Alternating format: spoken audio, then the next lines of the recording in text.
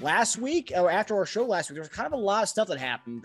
Specifically, we'll start with the Eric Bieniemy article that hit the airwaves last week. Now, this article has been since taken down, but at the time, some are calling it a kind of a hit piece on Eric Bieniemy.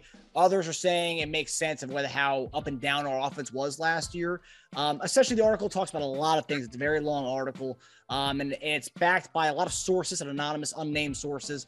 But essentially, it alleges that Mahomes and Eric Bieniemy did not get along, and Bieniemy's ego kind of often gets in the way of finally getting him a head coaching job. Kind of has a big ego, is what the article says.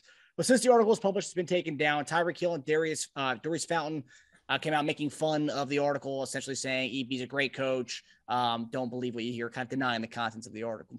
But since Benjamin Albright of the KOA Colorado Radio in Denver, who's gone back with EB as far as he was covering the Colorado Buffaloes when EB was there as an OC and a running backs coach, he said all but 5% of the article is stuff that he's heard before. So he's not denying that he said the article wasn't news to him. He's heard a lot of the stuff about Eric Bieniemy. He wasn't surprised about there's an article alleged that during the season this year, a veteran offensive lineman stood up and kind of talked back to Bieniemy during the season. He verified that story in the article. But hearing this whole thing kind of go down, what were your thoughts when you guys heard it? JD, I know you're friends with Coach Bieniemy. You know him personally. What were your thoughts when you heard this article or read this article? Okay, so I'm gonna take it slow.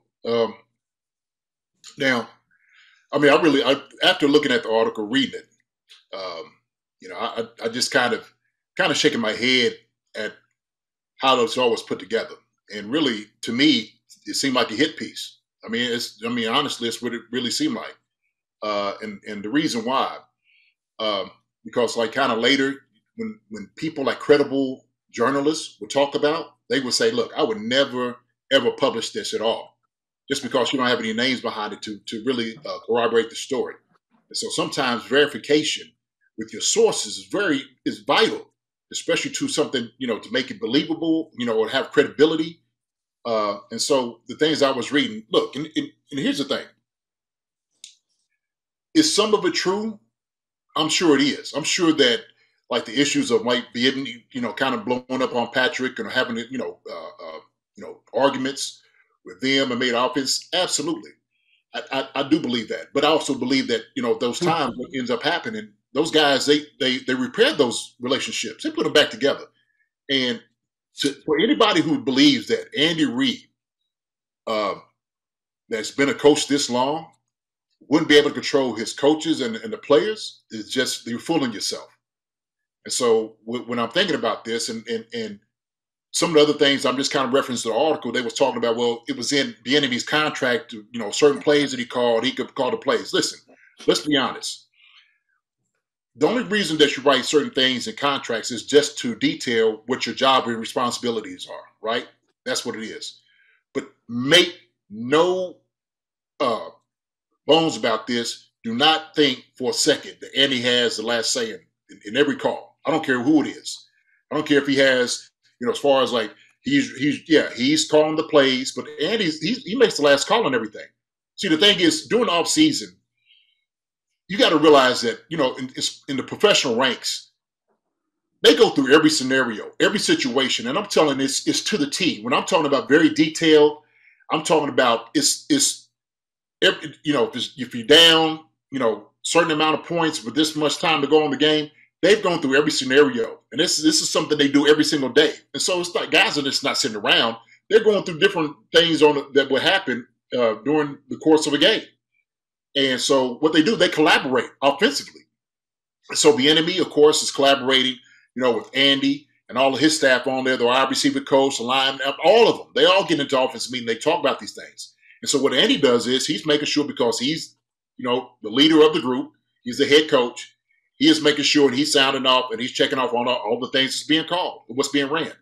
It's the same thing they keep talking about, like the first 15, the first 25 plays. Well, that's Andy making those calls, and then Bieniemy takes over. No, it's a collaborative effort. Believe that. So every play that's being ran, it's not Andy making that call.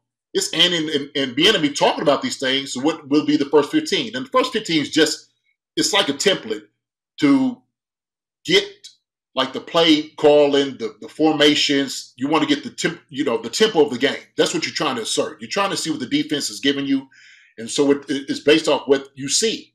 And so it ain't like you just run through the first 15, but these things are collaborative efforts. So it's not like Andy's just giving a list over to Bieniemy, like call these first 15, and then you take over.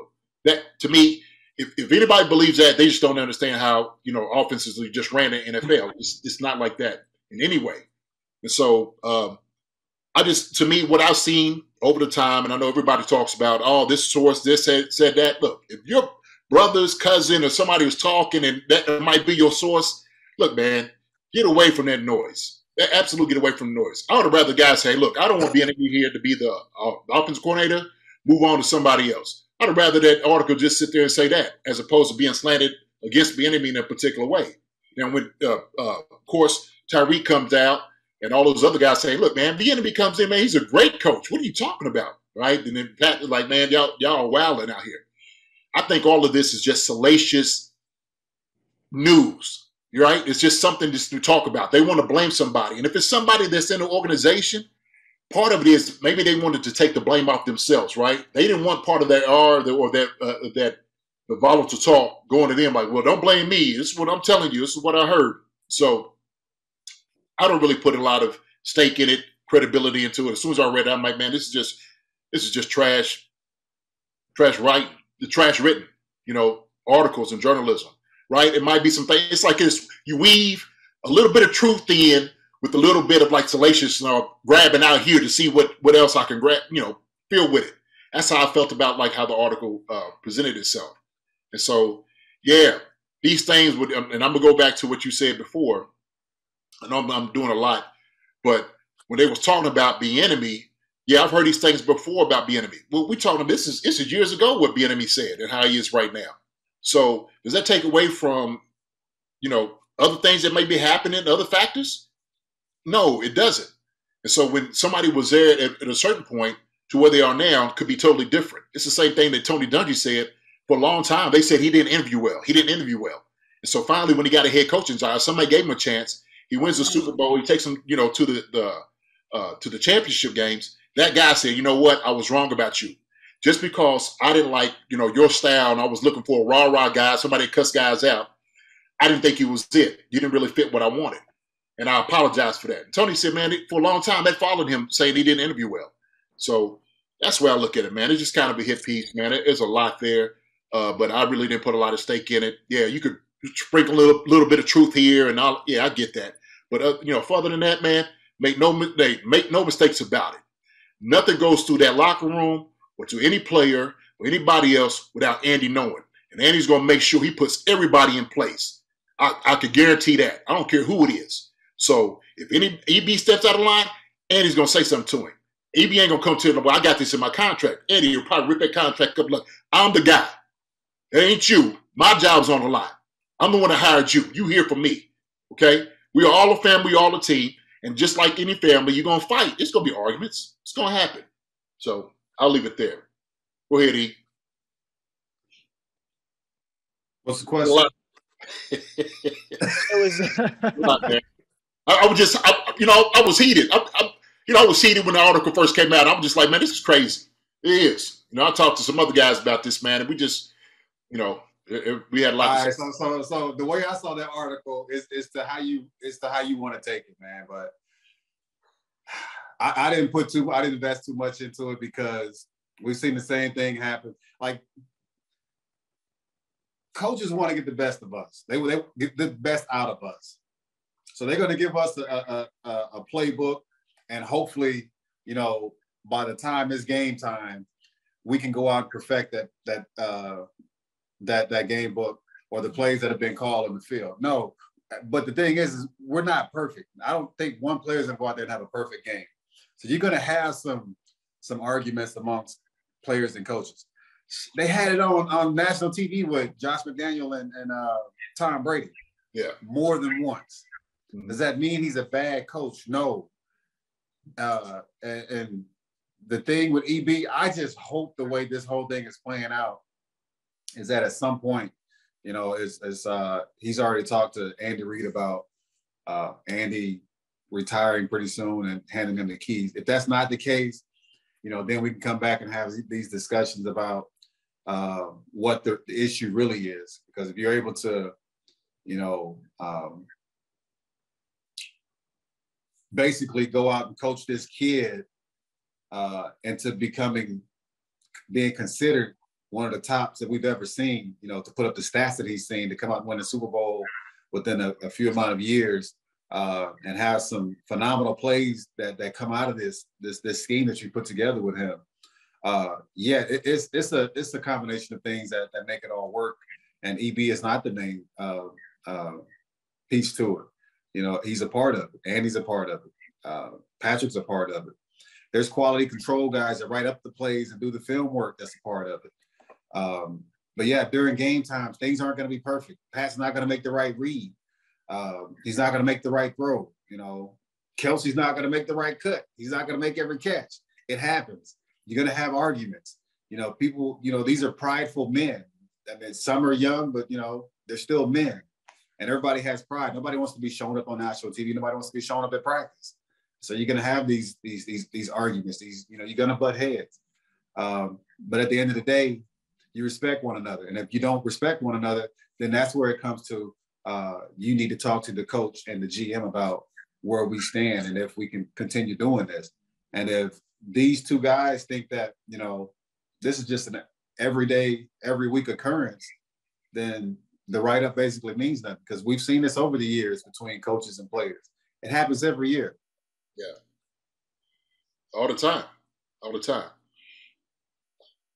And look at it in the notion, too, that is EB going to be confident? Is he going to be like arrogant and cocky? Absolutely. I don't know any coach that's an OC or a head coach that doesn't have it about him, right? I think part of the reason you hire a guy like that is because he's got a little bit of that, in him. So, man, look, like he said, EB can't catch all the balls. He can't run every route. He can't throw the guy who was open.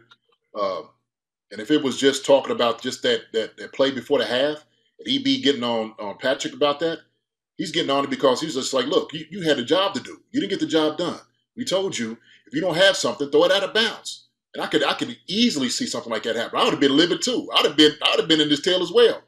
And so that's why Pat was like, look, it was on me. And he was like, hey, I probably should have made a different call, whatever. And hey, that's how these things go, man. You said everything's not going to be perfect, but shoot. Yeah, I think the one thing that some fans are saying that there might be some validity to the article is the fact that why hasn't Eric Bieniemy re-signed yet? I mean, what's taking so long? I mean, is there something more behind the scenes that we don't know about, like this article would indicate, is that he hasn't signed? Because as we've talked about in the show, you would think there's no head coaching job available. You would think you'd want to come on to re-sign with the Chiefs, the best offense in the league again. I mean, what's going on behind the scenes that you're not? Man, we can only speculate off of what we go for, what people put on social media, for what we read in the news or at Sports Center. Yep. None of us know what's going on behind those doors. Do we like what we have in Kansas City? I sure do. Would I like to keep it that way? Yeah. I'd love to see more success come from it than what we've had.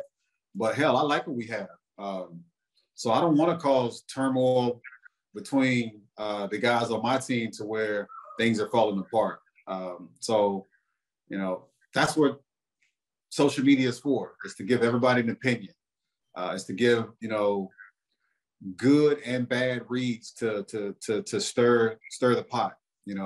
Usually the pot gets stirred more when you got negative stuff involved. So that's all what we have right now. So and whatever Veach, Andy, Patrick, and EB are doing, I'm happy with it. As long as we have those guys wearing a Chiefs shirt, I'm still one of the happiest persons on earth.